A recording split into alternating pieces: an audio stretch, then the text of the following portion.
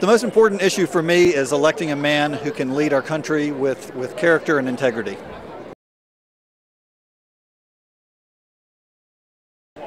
I do. I think that our country is at a crossroads where we have to decide whether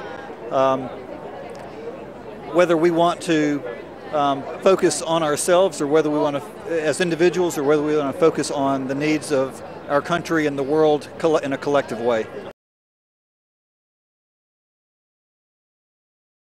I think that there are a lot of similarities in the two that, to me, make both have the potential to be very good presidents.